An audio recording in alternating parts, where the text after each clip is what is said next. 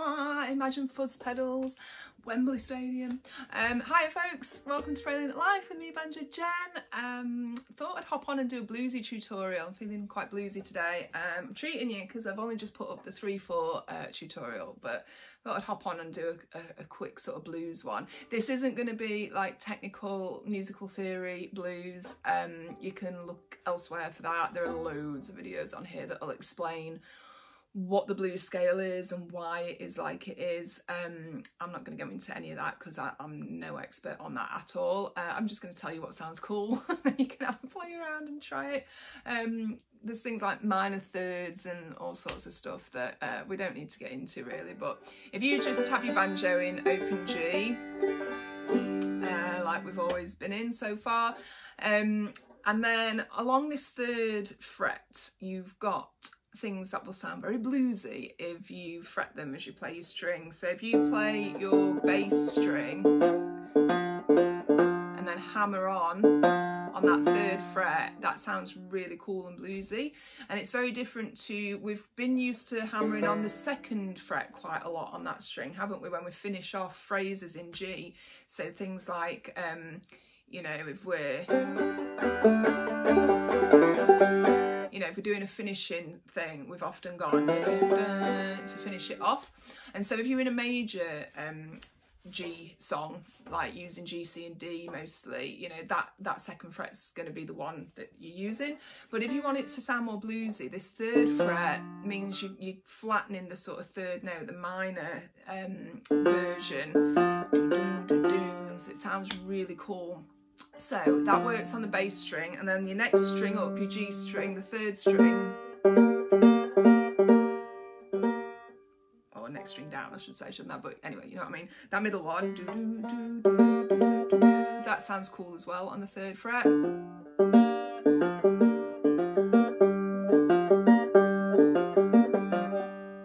So you can play around with just those 2 strings and alternating, kind of going in and out of those hammer-ons and pull-offs and whatever, you know, just play around, and it sounds really cool already just doing that. Anything you can do on your bass string, you can obviously do on your 1st string because that's your other D. So 3rd string, 3rd fret on the 1st string will sound cool as well. Okay, you'll be used to that from your G7, so any 7th chord sounds very bluesy. That's kind of used a lot in blues. So that G7 that you used to play in, you know, will sound cool putting that note in. And going up to your 5th fret, you know, your sort of 1st string, 5th fret, sounds really cool. And then your 2nd string, 1st fret, where your index finger would be in a C chord usually,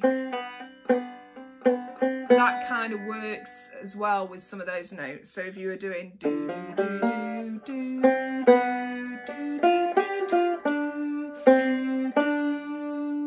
you can hear, can't you, that they all sound like they work quite well in quite a bluesy way together. I'm not doing an actual scale there particularly, I'm just sort of messing about with the notes that would be in that blues scale.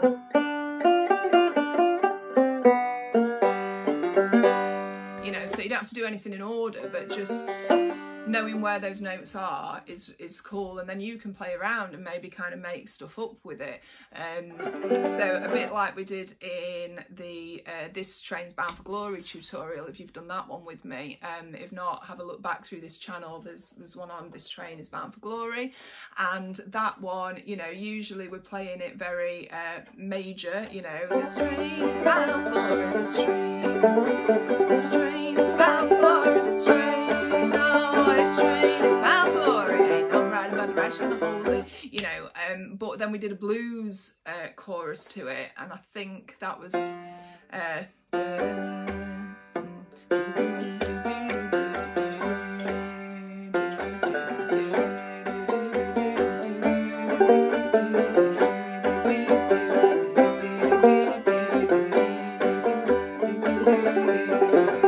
something like that. Anyway, I remember improvising a bit of a blues one during that tutorial, but that was again using all those notes on that 3rd fret.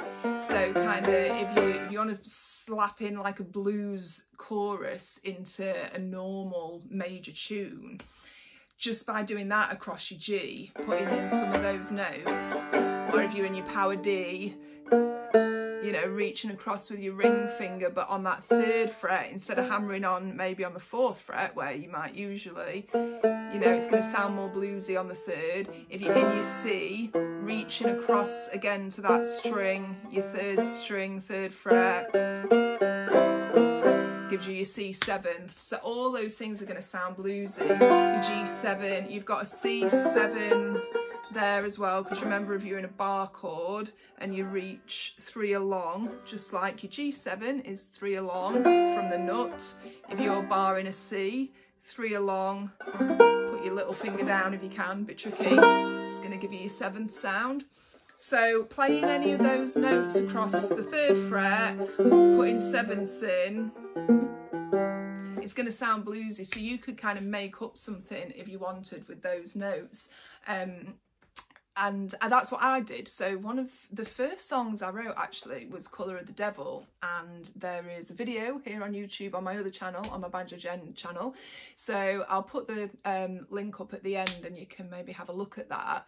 In fact, you know, maybe I'll just go through it quickly and then you can see if you can play along, because that was one of the things that I really liked. Kind of as soon as I heard those blues notes and knew where I could put them, I was like, oh, I could do something with that. I could make my own song with that. And what I also did was use a slide. Now, I am no expert at using a slide, so again, you can look up other tutorials on YouTube, because they will explain much better than me how to use a slide properly. But did get one ready for you. So this is mine. It's like a glass slide. You can get metal ones, you can get glass ones, you can get different thicknesses, you can get different lengths. There's a whole load of things you can try out. A lot of people like to put it on their little finger and sort of, you know, slide along with the little finger. I prefer it on my ring finger, which is a bit unusual, but it just works better for me, because I find I sort of hold it in place with my little finger then, and it still leaves the 2 fingers free to sort of do stuff. But I find it's more secure when I've got it on my ring finger. But like I said, that is a bit weird. I've not seen many people play like that. So you just, you know, put it on both, see what feels right to you. Basically with a slide, if you're hitting a note, or sometimes you might want to hit a couple of notes at a time, because the nice thing about a slide is you're not really necessarily needed to be really precise with your notes, because you just want the slide sound, so you can kind of just hit the strings a little bit. So if I'm aiming somewhere in the middle, like those middle strings, and I put the slide on my 3rd fret and sort of slide it up to the 5th, you know, you can hear that cool slide sound. What you're not trying to do is push the slide really heavy onto the strings, not like you sort of would if you were fretting a chord and wanting to put them right down onto the wood. That's not the aim of a slide. A slide, you actually kind of glide along the surface of the strings a lot more. So it's quite a light touch, in fact. You're not sort of pushing down on the strings that much. It's more of a... It's more of a light kind of brush along the strings. I mean, I'm not playing anything here, I'm just sliding along, so it sounds a bit rubbish, but you get the idea. And so what I noticed was when I was writing Colour of the Devil, that you could sort of do a bit of a riff and then put that slide in. So I went... so that's just two bum ditties. You know, this hand's not going to do anything weird. So I'm going bass string and then middle string. But after the bass, I'm hammering on that 3rd fret to give it that blues feel.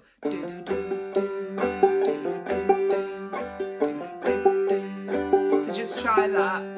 Hammer on the bass and then the middle string. Just your normal Frailing strum.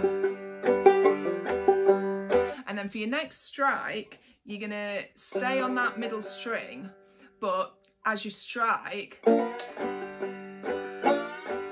going to try and slide the sort of 3rd to the 5th fret with that slide on it, and then hit the string again, just to finish off ditty. So the first bit is the hammer on middle, and then slide on the middle, and then just the slide's quick, it doesn't stay there, it just goes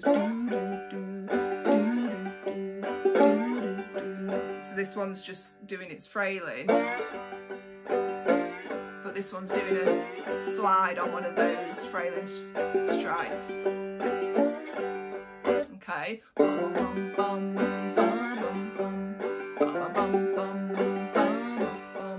And that gave me, once I sort of worked out that little riff that I made up, that you know, sort of set me in mind for a song. So that's how Colour of the Devil came about. So that's the intro. It like goes, and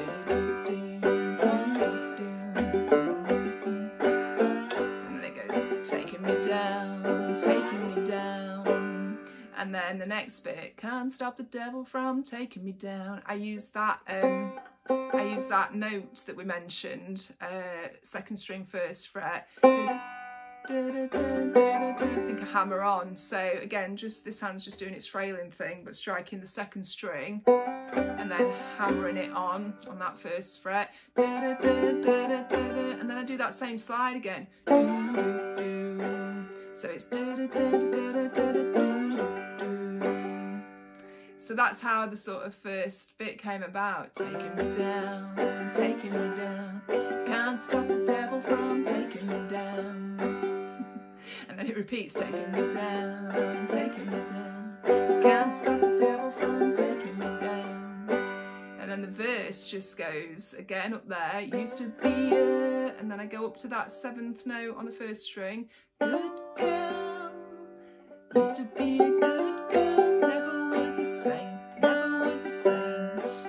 So that's just 1st string open, 3rd string open. Used to be a good girl, never was a saint, but I used to be a good girl. Again, just hammering on that one, and then that slide again. Played it pretty straight, now he's taking me down, taking me down. Can't stop the devil from taking me down. And then it just does another bit. Used to know what balance was, used to have a goal, but the scales they've tipped, now the devil's got my soul and he's taking me down, taking me down. Can't stop the devil from taking me down. The chorus bit sort of repeats that. Smoking and drinking and painting the town, painting it red, back up to there, letting it go, painting it red, back to the middle. It's the colour of the devil, hammering on there again, and then the slide again. Bernie's in my head, colour of the devil, and he's in my head, colour of the devil, hold it there, and he's in my. And then when I go ahead at the end of the chorus, I do a little riff on the bass and the 3rd string.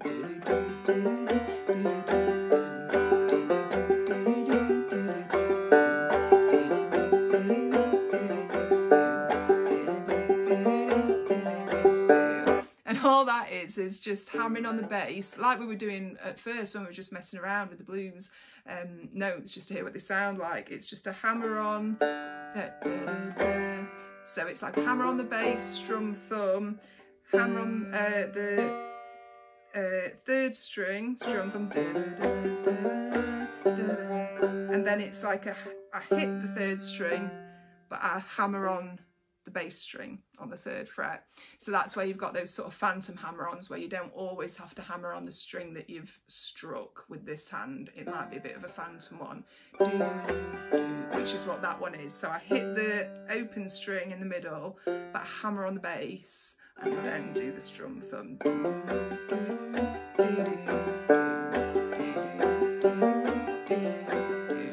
And I loved that little riff, so I do that sort of each time it kind of finishes the chorus. So anyway, have a listen to the song and see if you can play along. The only thing is you will need a capo. Have I got one? Yes, I have. So I am in A in the recording of that one. So just pop your capo on, and I'm going to clip my 5th string under my railroad peg. You might have to just tune your string up to A if you've not got the little railroad pegs or a 5th string capo.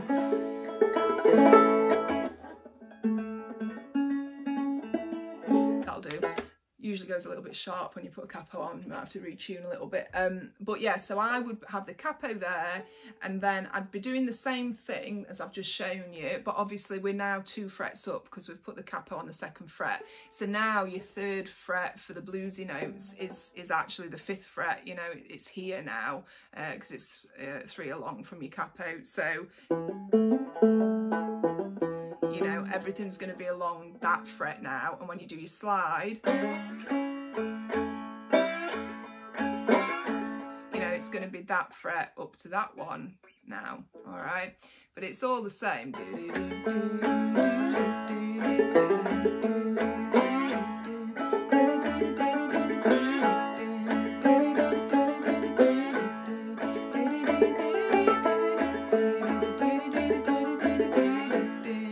Okay, so I'm not going to go through the whole song in detail, but that's the basic premise of it. Once you've got those sort of little bits, you'll be able to work it out and sort of play along. In the sort of bridgey bit, it goes, taking me down, taking me down. So that's a bit more of a slide up to your bar chord C. So it goes to the C, then the B flat, and then open.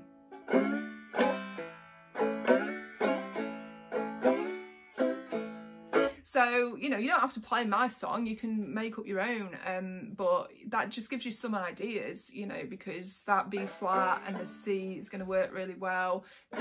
Sometimes up to the D. I don't think I do that in Colour of the Devil, I can't remember, but you know, you could make up a song where you've got your, you know, your open strings and you're doing something bluesy, you know, and go up to your D, C, B flat and your open one. They're all going to work. Any 7th chords are going to sound cool. So play around a little bit, you know, get yourself a slide. You can even make yourself one if you get a bit of metal tubing and chop it off, but I wouldn't recommend that because it's usually a bit rough and may not be the right weight. It's quite nice to have a weight to it. So it's quite nice to get. I find the sort of thicker glass ones are nice for me. This one is a 212, so it's a Dunlop, and it just says 212, so that's obviously the size or the scale or whatever. I've left a little sticker on this time because my old one smashed and then I didn't remember what size it was and I had to faff about trying to find the right one, so now I know it's 212. But yeah, you might be able to go to the music shop and try a few out, and or order a couple of different ones online and see what you get on with. But anyway, I hope that kind of helps with a bit of improvisation and a bit of blues stuff. Just play around with it, it's so much fun. I love doing sort of bluesy scale stuff. Colour of the Devil's the only one I've recorded so far that I've written, but I've got a couple of other songs that are quite bluesy. One that's going to be coming out on my next EP, that song's called Whiskey Feet, and that also uses some of these sort of chords and sounds and stuff, and I've got another one called Devil's Mistress, which will probably be on the following album. But anyway, yeah, it's pretty cool to just make yourself a little riff, use some of those chords, make something up for yourself, or, you know, if you just, like I say, want to throw it into a regular tune but do a bluesy kind of chorus, that's quite cool as well, like we did with This Train's Bound for Glory. So have a go.